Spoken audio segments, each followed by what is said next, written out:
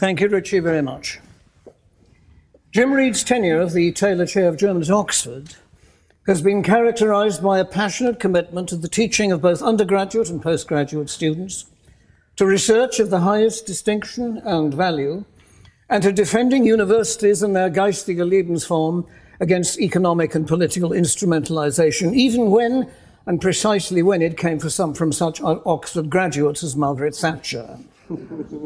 She was, alas, not the only one. Moreover, sie war die letzte nicht, to borrow and vary a phrase of Mephisto's from Goethe's Faust. Professorships can be important things. I remember Leonard Forster many years ago summarising a conversation he had heard in Germany about a colleague's worthiness for a chair. Doubts were apparently raised on two grounds. One was that the colleague in question ja gar keine Schule gegründet hat. He hasn't founded a school. And the second reservation, as it were, was that the literary analyses this colleague had produced were journalism rather than scholarship. Nicht als Literaturwissenschaft zu bezeichnen wären, sondern vielmehr als journalistische Literaturkritik, unquote. Well, Jim might be found wanting under both headings. He's not founded a school of Germanistic, if by that one means that his pupils are recognisably chips off the proverbial professorial block. He would not have wanted any such cloning. He believed in teaching, and there's a difference. But his influence in UK German studies has been, quite simply, second to none. Not least in producing scholars who think and write with real analytical drive in both English and German. And as far as the issue of literary criticism versus literary scholarship is concerned, well, Jim would not recognise that baleful distinction. His literary work is informed by profound scholarship, but he also has a strenuous sense of value. I do not think he has ever written at length on literary texts simply because they are there like mountains. On the contrary, they have to matter, and they have to matter as enriching reflections of and on human being in the world. What emerges in his literary work is not simply the value judgments as such, but the reasons given for these judgments. And to quote an example, and I've used it before in paying tribute to Jim, when he dismisses Adalbert Stifter because the unruffled repetitions, and we were talking about repetitions this afternoon, because the unruffled repetitions of his prose sound uncomfortably like slow-motion hysteria, Jim may not have had the last word on what Stifter has to offer us. But one has to meet Jim's criticism head-on because he's rightly identified the key provocation of Stifter's prose. Or to take another example, in Life in Germany, he writes the following of Goethe's Faust, and I quote him, "Faust is an extreme case of the potential cross-purposes of secularization. It is a bizarre mixture, deprived of its old theological moral point, yet retaining and adding to the original's amoral episodes, and still contriving to avoid the protagonist's final damnation.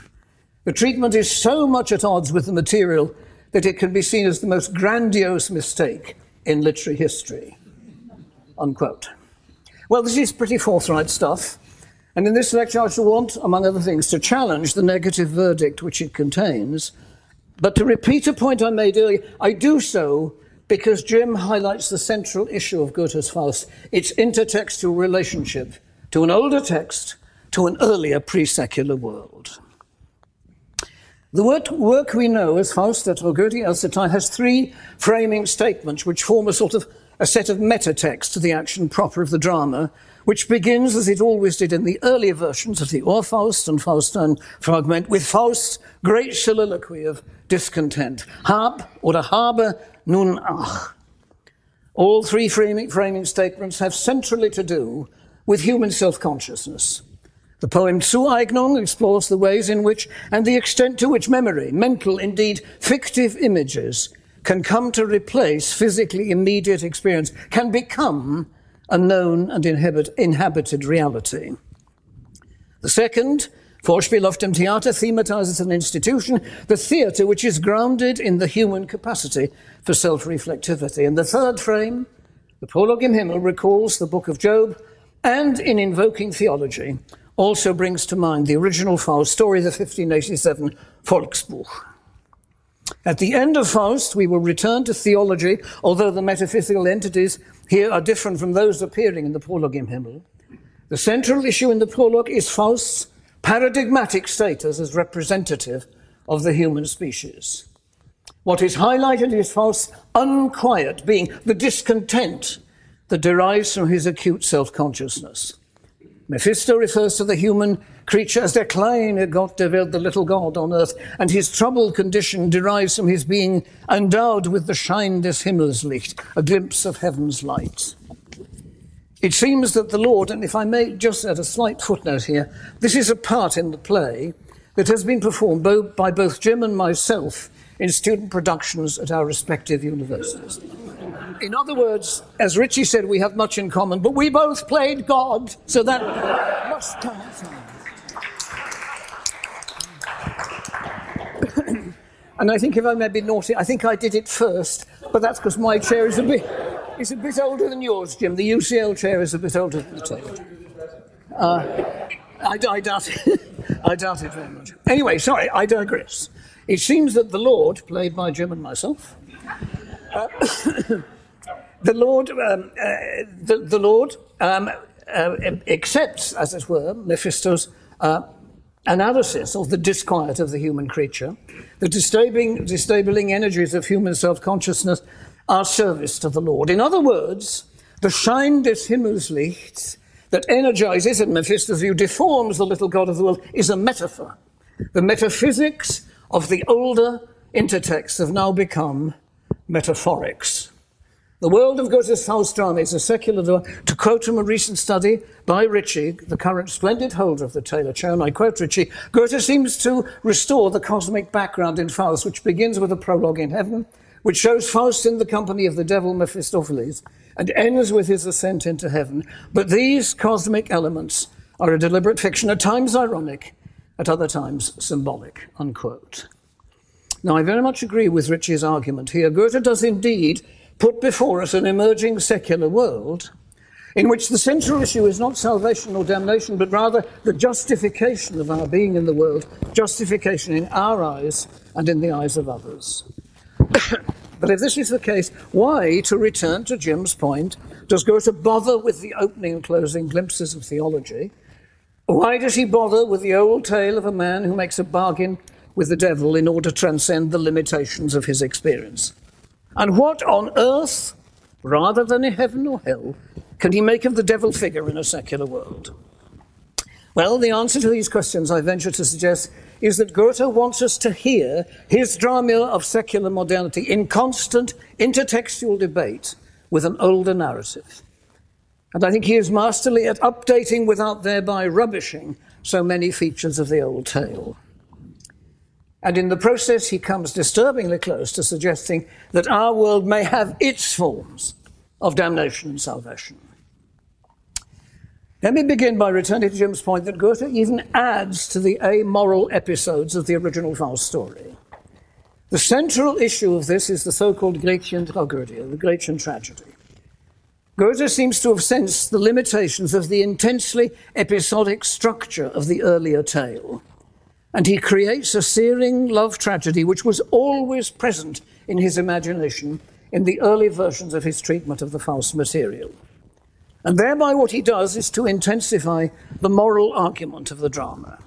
The destruction of Gretchen and her family is harrowing, not least because of the haunting realism with which he brings Gretchen alive.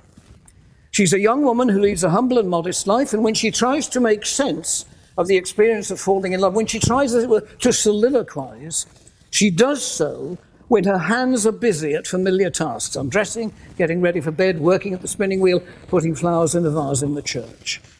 And she articulates her inwardness by borrowing the form of words, a folk song, a work song, a prayer.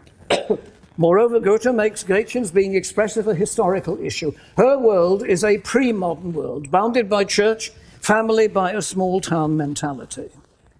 Hence, the scene of the so-called Gretchenfrage, in which she asks Faust whether he believes in God, is particularly weighty. Goethe obliges us to count the cultural and moral cost of secular modernity, and the intertextual spectre of damnation is never far from our minds. It's never simply over and done with. Similarly, Goethe's updating of the Faust figure allows us to hear a profusion of intertextual echoes.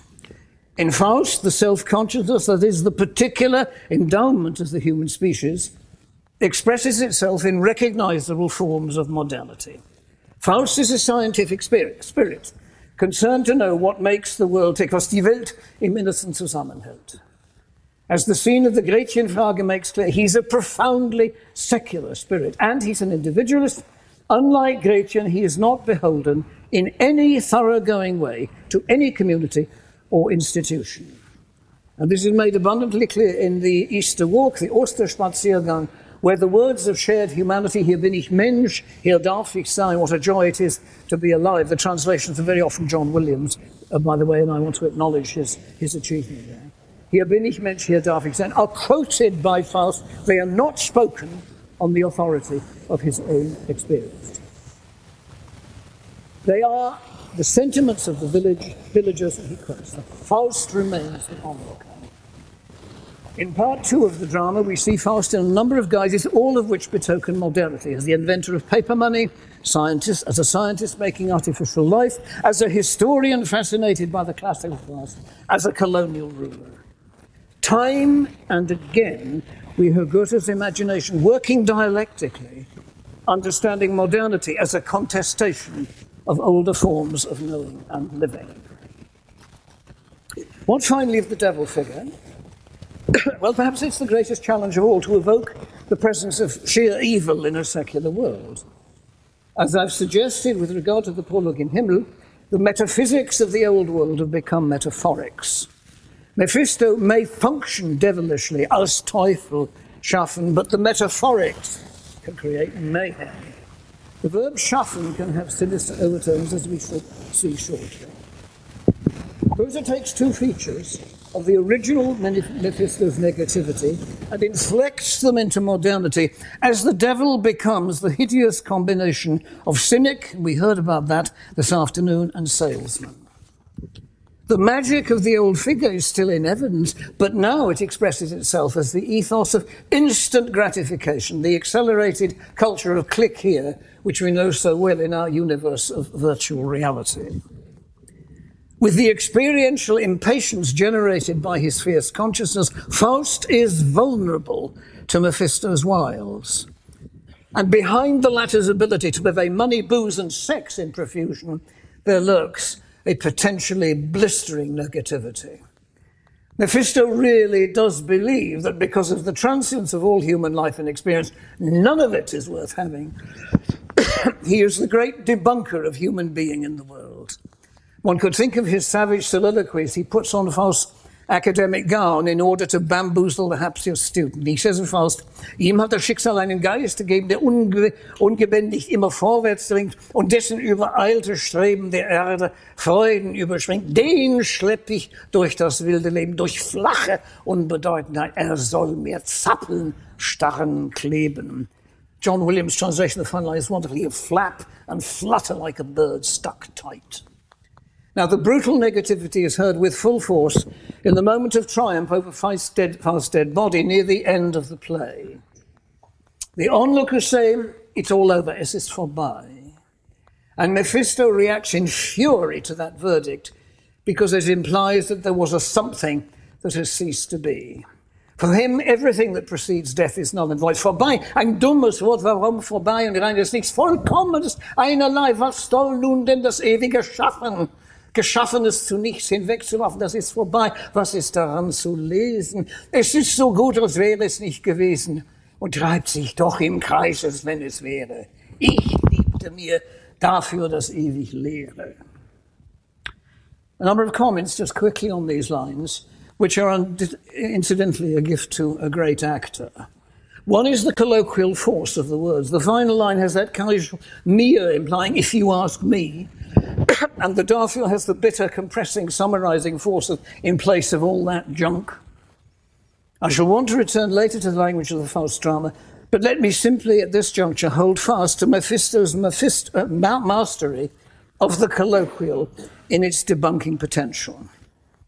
3 illustrations must suffice. Think of his exultation at the destruction of Gretchen. Hab ich doch meine Freude dran. Or in the Trübertag scene, sie ist die erste nicht, quoted by Kevin this afternoon. Or of his slicing reply to Gretchen's assertion that it's not the custom for young girls like her to look for love. Brauch oder nicht, das gibt's sich auch. The slicing internal rhyme is masterly. Mephisto's debunking fervour is deployed with particular virulence to human ideas, to human desire, which tends to bring metaphysics turned metaphorics into play as sex becomes göttlich, himmlisch. The locus classicus here is the moment in the Hexenküche when Faust sees a woman body in the magic mirror, page 3, as it were. I quote in extracts, Faust, welch ein himmlisch Bild zeigt sich in diesem Zauberspiegel, muss in diesem hingesteckten Leibe den Inbegriff von allen Himmeln sehen. Mephisto, ja natürlich, wenn ein Gott sich erst 6 Tage plagt und am Ende selbst Bravo sagt, dann muss es was Gescheites werden. Wonderful, wonderful. Faust lusts after Gretchen at their very first meeting. His command to Mephisto is as primitive as it gets. Hör, du musst mir die Dirne schaffen. That verb, so much part of German speech even nowadays, is the target of Mephisto's negativity in the lines I quoted earlier. He asks what is the point of das ewige Schaffen, because Geschaffenes always comes to nothing. He knows whereof he speaks, because it is his role to als Teufel schaffen. Yet in the closing cadence of his drama, Goethe suggests that even the thoroughgoing nihilist will find it difficult to maintain total negativity. This happens to Mephisto, who is, to put it vulgarly, turned on by the beauty of the angels' bodies and distracted from his aim to take possession of Faust's mortal remains. Here, Goethe invokes intertextual earlier conceptions of the devil as a comic figure. Now, lust may not be the profoundest tribute to the value of the created world discussed, but it is one all the same. Das ewig Leere is then answered by das ewig Weibliche of the play's final 2 lines. The heavenly metaphysics of the play's ending become metaphors for Goethe's tribute to the sheer erotic charge that indwells in secular worldliness. Geschaffenes has the last word. And we hear that affirmation in intertextual debate with the 1587 Volksbuch, which ends with damnation and destruction. I want now to leave Faust and to suggest that the play and Jim's response to it and my response to it may have something important to tell us about the value and values of literary study. Faust is a work that asks us constantly to respond intertextually. In this sense, it never fails to speak to us in different ways and at different times. Like all great literature, Faust is never over and done with. It is grounded in the ongoing drama of human self-consciousness. That is both its theme and its mode. Perhaps because literary study is under attack at present, I may be allowed to offer a few comments in its defence before returning briefly to Faust, to things German, and then finally to Jim's crucial role in mediating those things German to an English public. Now, of course, I'm aware that I'm by no means the only voice defending literary study at the present time. Mary Beard, Jonathan Bate have insisted that great literature confronts us with felt human experience of love, hate, sex, war, individual national identity, and so on. And I've no wish to dissent from that argument, although such concerns could be studied as well, perhaps even better, through other disciplines, psychology, history, anthropology, sociology, and so on. A number of advocates of literary study have invoked what one might call the ineffability of reading literature. Matthew Arnold had recourse to the terms sweetness and light in defending the humanities in general, and especially literature, against narrow instrumentalization. F.R. Leavis steadfastly refused, perhaps quixotically, to theorize and taxonomize the living principle involved in literary study as he understood it. Similar strategies can be heard from Martha Nussbaum and from Terry Eagleton in his recent writings. And I agree with them, but I want to suggest that the cardinal experience of reading literature has to do with the particular process of understanding which it demands of us. I have in mind the unfortunately named hermeneutic circle, which is anything but a vicious circle, Rather, it explicates the constant back and forth we enact as we relate, for example, individual lines of a poem we've never read before to its gradually emerging totality of signification, and as we relate that evolving totality to the individual lines which read differently and then remodify the totality. Now, this process of understanding is one of known and reflected gradualness. It is poles apart from cyber mouse clickery, from rapid and instrumentalizing access to information, which we are all enjoined to engage in daily. The meaning of the literary text, its aboutness, is not a given, it is made, and we need to respect and cherish and explicate that meaning. Literary study is dialogic, and that dialogic dimension creates an ethical space, a space for debate and discussion, a space that for Martha Nussbaum is inherently democratic. Literary study deals not in truth with a capital T, that is the province of theology, perhaps also of philosophy, depending on your view of philosophy. Literary study deals in truthfulness, which is generated by the interplay of recognizably human voices, the voice of the text, the voice of the reader of the text in debate. It issues into F.R. Leavis's "It is so, isn't it? This is how it works, this poem, isn't it? This is how it works." And in this sense, it offers a challenge, literary study, to religious and scientific fundamentalisms, both of which assert themselves stridently in our culture nowadays. Frequently, the literary work can embody the process of genesis within it, even if its final form. And in a lecture delivered recently at the University of Sheffield, Jim spoke about his current research project, which concerns the genesis of literary works.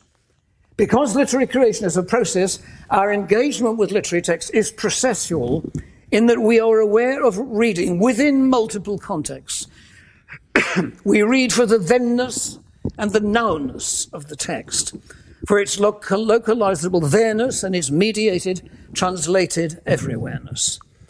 What is involved in all literary study is a process of enlightenment, spelt with a small e, although the capitalized form of the noun will have claims to make on us as readers, and I'll return to that spelling in a moment. It's like all great literature travels well. Indeed, this is one of the cardinal indicators of its greatness. Nowadays, in modern language departments, there is much discussion about translational and transnational text.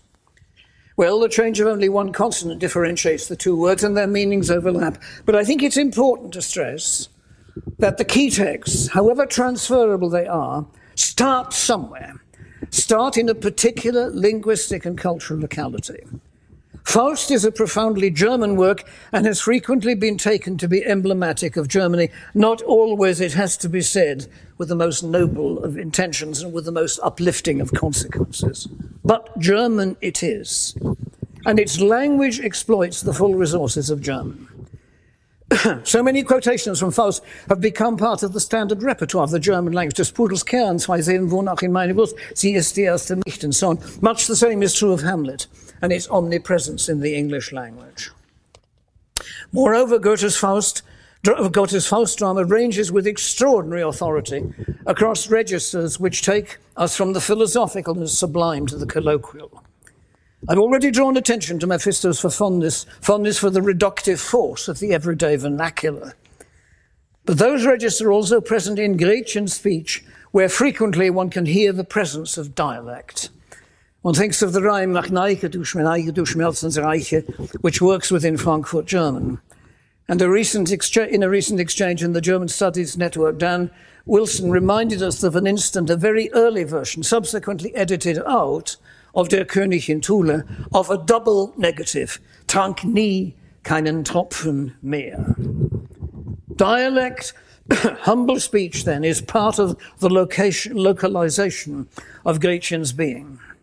But the colloquial can be heard also in Faust's language, most particularly in the great opening soliloquy, which rubbishes all forms of academic study, and I always found was particularly attractive to my students at UCL. Think of "Bin so klug als wie zuvor," and often this is a particular favourite of Jim and mine, "und tu nicht mehr in Worten kramen," and not mess about with words anymore. I said to students, if you don't know what that means, what are you doing here? Why don't you reflect on what has happened here? Faust's desire for Gretchen comes out, as we've already noted, in unadorned laddishness. Hören muss mir die Dirne schaffen. Indeed, that verb schaffen, on which we have seen Mephisto pour scorn in his speech of triumph over the dead Faust, occurs again in ugly form when Faust ranges at the little bell of Philemon and Baucis' dwelling, which signals that the land he desires, it's not all his. Wie schaff ich mir es vom Gemüte, das Glöcklein läutet und ich wüte. The linguistic range of Goethe's Faust text is stunning, in large measure due to the legacy of the Luther Bible. Goethe helps us to hear and reflect on the German language at every turn. I want to suggest he does what every major writer does to his own language. He, to borrow a phrase from T.S. Eliot's Little Gidding, purifies the dialect of the tribe. But purification is not so much an act of fastidious cleansing. Rather, it embodies the need and the ability to extend that dialect to its full expressivity. As a result, the dialect becomes the dialectic of the tribe's lingo. It remains, on the one hand, local specific, but on the other, it becomes translational and transnational. Grimm's command of and feel for the German language is, I think, incomparable. He is a superb translator of Goethe, also particularly memorably of Heine. In all his writings, whether on Kant or Goethe or Schiller or Thomas Mann, one senses his ability to cherish the German language working at full pressure. And he writes German with extraordinary ease and authority. He is superbly at home in the language, and the voice we hear is recognizably his, and not just all-purpose academic German prose. Here he is writing in the Goethe Handbuch on Goethe's poetry, and when one thinks about it, it was quite some honor for an English Germanist to be entrusted with the task of providing the lead article which introduces Goethe's poetry to a modern audience, a modern German audience. Grimm highlights the key concepts, die, and I quote him, Begriffe, die seit jeher zur Charakterisierung von Goethes Lyrik gedient haben, Erlebnis, Gelegenheit, Spontaneität, Unmittelbarkeit. So altvertraut sie klingen mögen, sie bleiben gleichwohl unentbehrlich, weil sie Tatsachen bezeichnen, die für Goethes Lyrik konstitutiv sind und in der Lyrikdiskussion generell nicht fehlen dürfen. Erst recht nicht aufgrund modernen skeptischen Vorurteils. Now that closing phrase allows us to hear Jim's dislike of theory, which in his view desubstantializes and dehumanizes the study of the literature.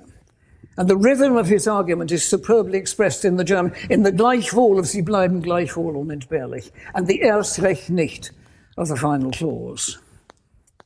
Jim's most recent book is called Light in Germany.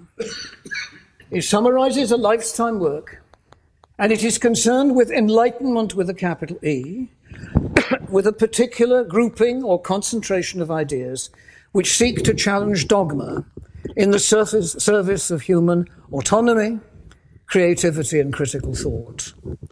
And the defense of those values at the present time is the central trajectory of this deeply felt book. But Jim also acknowledges enlightenment with a small e, meaning any set of thought processes that enable human beings to know and to reflect critically on what it is to be alive. His work on imaginative literature has everything to do with those enlightening, with a small e, processes, but also with a big E, processes of gradual dialogic understanding, which unfold as we interact with the literary work. For Jim, the all-important texts have been written in German, although he's no narrow Germanist, and his current project, I can only go on the lecture he gave in Sheffield, takes him to Montaigne and Shakespeare. So he's no narrow Germanist, but German texts have had a priority for him, and he's brought them close to English readers, but also to German readers, and has made them part of Weltliteratur, understood not as rows of books groaning on shelves, but as processes of mediated understanding, whereby the local becomes, if you like, the translational and the transnational.